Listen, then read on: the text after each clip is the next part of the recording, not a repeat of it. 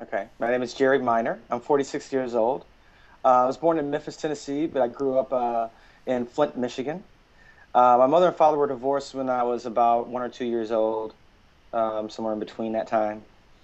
And after that, my mother, she she went through a few religious organizations. It's really hard for me to remember because I was really young then, but she was involved in a few religious organizations, some that I can't remember exactly what they were, but she was heavily involved in trying to find something through religion that I do remember. She grew up in a very abusive household. Her mother died when she was 5 years old, and her siblings were subsequently split up between a bunch of family members. So she didn't really have a family per se to grow up with. And I think she was always seeking something like that. And after she got divorced from my father, I think she was seeking a group, to find some kind of acceptance, security. When I was around 7 years old, 6 or 7 years old, my mother came in contact with the Jehovah's Witnesses. A lady came to her door. We lived in the suburbs of Flint, Michigan. At the time, my mother was newly divorced, and she started going to the meetings, became really heavily involved really quickly. So that was around end of 1975, 1976. She became a full-fledged member in 1977. That's when she was baptized. So 1977 was around 10 years old. It was when my mother really accepted it. She came in contact when I was around 7, but she became a full-fledged. So at a certain time, I started to around age 19, 18. I started to have not necessarily doubts, but it became really depressed. Obviously, I didn't have a college education. I didn't have a lot of job prospects. And oops, a lot of my friends were starting to have a lot. I had a friend that died after not receiving a blood transfusion. And I had a lot of other friends who were having just really a lot of emotional problems and were um, just having a hard time in a lot of different ways. Were succumbing to a lot of different things, drugs and violence, a lot of different things that I didn't expect and was told that I would not see, within this organization, especially with the young people. And so I was starting to become disillusioned, and I found a girlfriend. But in all of that, I was still going to the elders in my congregation and saying, "Hey, I'm having a problem. I don't know what my problem is." And finally, this was me approaching them and saying, "Hey, I've got a problem. I want help." Them saying, "Well, you need to be disfellowship for a while," and that was their formula for bringing me back into it somehow, getting me not disillusioned somehow. So their solution when you went to I remember when I was on 10. I became more aware of it when I found out how restrictive, I guess it was. There was some things that I couldn't do. So at 8 years old, 9 years old, I wanted to become a Cub Scout. And so I'd come to my mother and say, "Hey, I want to be a Cub Scout." She would go to the person that was studying with her, is the term that Jehovah's Witnesses use. That's when you're kind of mentored. So when things like that would come up, when I say, "Hey, Mom, I want to be want to be in the Cub Scouts," I'd notice that she'd ask this lady who come to our house, and then I'd get an answer, which that we never had anything like that before, in our household. Then later on, I found out, well, God doesn't like you to be in the Cub Scouts. And at that age, I didn't really know why. All I knew was that I was being given an explanation that God didn't like the Cub Scouts. So that was when I first kind of got the difference that this was a different kind of organization thing that we ran. I was used to going to church. I'd gone to church with all my relatives, my aunts and uncles, my dad. Even though they were divorced, I still had a good relationship with my dad. We lived in the same town. I'd see him on the weekends. And then as it goes on, it seemed like everything from school, what I was studying in school, even to where we lived, seemed to be kind of predicated on this organization that we had gotten involved in.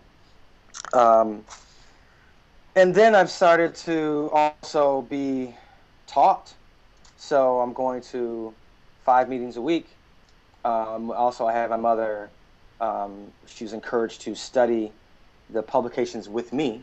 So I'm also being indoctrinated, so to speak, during that time. So my mother at least would take at least an hour a week to sit me down and go through publication. A lot of these publications that they have are based, for young people. So she would get a book that was for a young person, and she would sit down and try to study that with me. And then, as time goes on, she even went to my mother.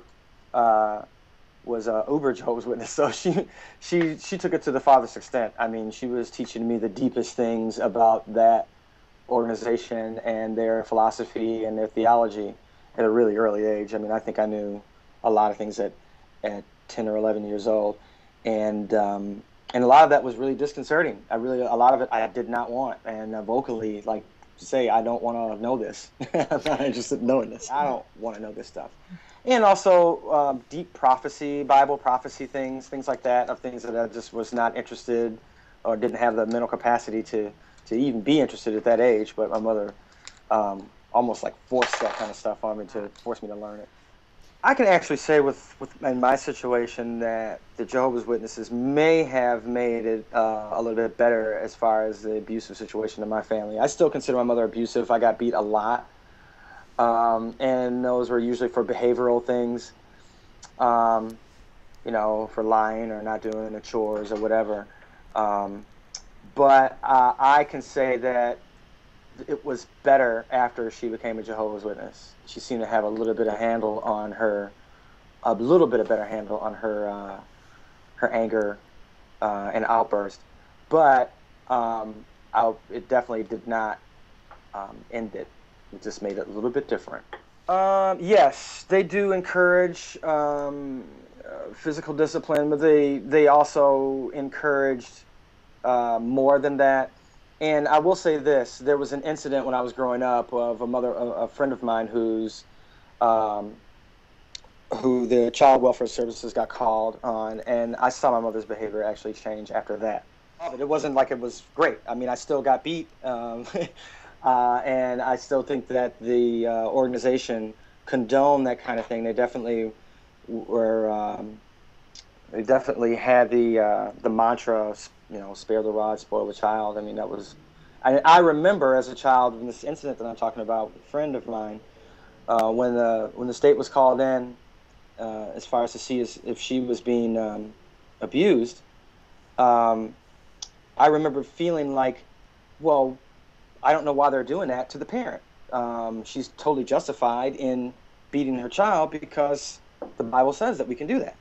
I remember as a child feeling that way. I saw so many children that were, that got corporal punishment used against them, physical punishment used against them in the Kingdom Hall. And it's something that people don't talk about. And since there's just an overall okay with corporal punishment, I thought that there was a real lack of really watching for children's well-being.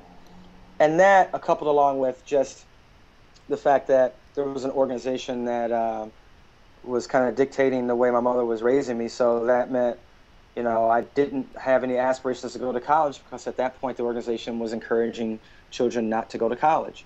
And so that influenced all the classes that I took in school, and even influenced my my overall motivation in school. What good was it to do any good when the world was going to come to an end, and I was encouraged not to go to college anyway? So all those things influenced me very heavily in my upbringing growing up. And I would say a lot of things negatively.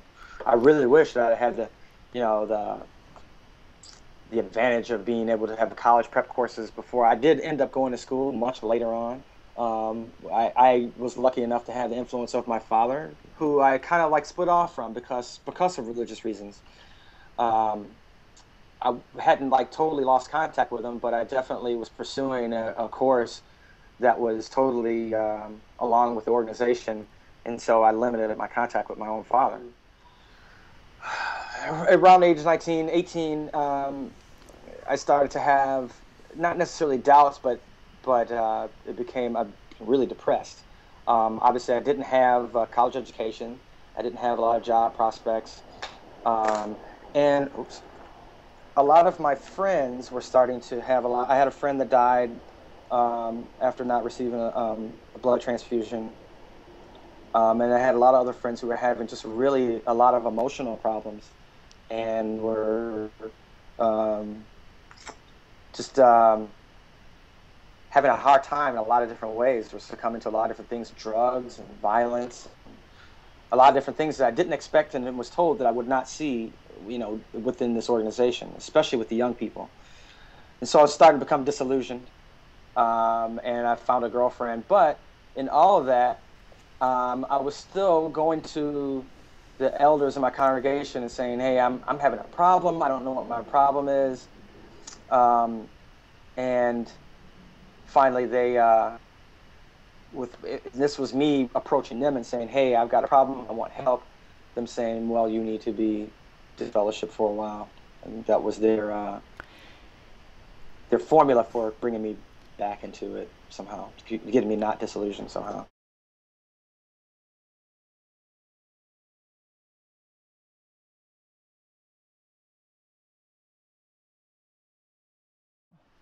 Well, certainly some of the policies haven't changed. I don't know if people are. I can't say whether people are following the policies, but obviously, the threat of not following their policies is of total disconnect and disfellowshipping. So that policy still stands. So as long as that kind of policy still stands, where I mean, I haven't talked to my mother, um, and I haven't had a meaningful conversation since I left the organization. That's more than 20 years ago, and I haven't had any kind of conversation with her in the last couple of years. And I think, and that's all because of this gap of this religion. She's told that you're not supposed to come in contact, and they're constantly told not to contact, not to talk to relatives that are disfellowshipped. Um, I feel like I was at a really young age when I was in it. I didn't really have a good idea of what the organization was, or what I was getting into when I got into it.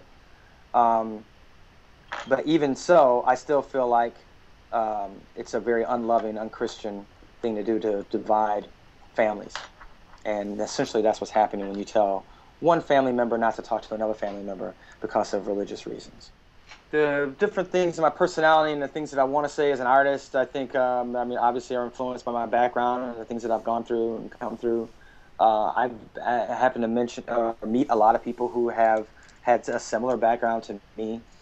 Um, I mean, for one thing, I became an actor and a comedian because um, I had to find a career very quickly because I felt like I was behind and I had to find out what I was doing. I mean, who knows what I would have become in a different situation, but um, it was something that I knew that I could do.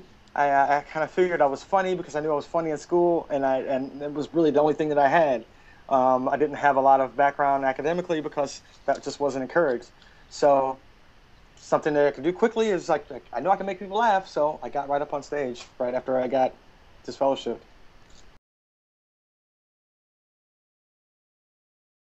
Child friendly means, one of the main things is having a choice, giving a child a choice to what religion that they're going to become. I think that that's important. Every human being should have that. I think a lot of people would agree with that. It's something that wasn't given to me. I wasn't given the choice not to be a Jehovah's Witness. I think that might be disputed. They might say, no, you were given the choice, but I was given the choice along with losing my family, losing my support. So I don't really think that's a fair choice. Um, and to keep in mind, the children don't necessarily and shouldn't be making the commitments that adults are making. The adults have experience and everything on their side, the legality of being able to make a choice for their future, and children shouldn't be held to that at that age. They should be able to get all the facts and do the same thing that adults have and make their decision on their own on what religion that they're going to be. Obviously, I know that, parents are going to have their children go to services with them. They're going to have them with them. I understand that, but I think that there's also some consideration to letting the child make his own choice, and I think it's important. So if that's done, I think that can help a lot. But also keeping in mind too that um, we are advancing as mankind goes on, and then we've discovered certain things, and we've discovered things about rearing children and corporal punishment, and I think that should have just as much part of the discussion as the moral part, or the whatever text your religion may be adhering to. I think we should also keep in mind what we know. What we know is that are the things that are beneficial for children. We should also keep that in mind, along with whatever the Bible says.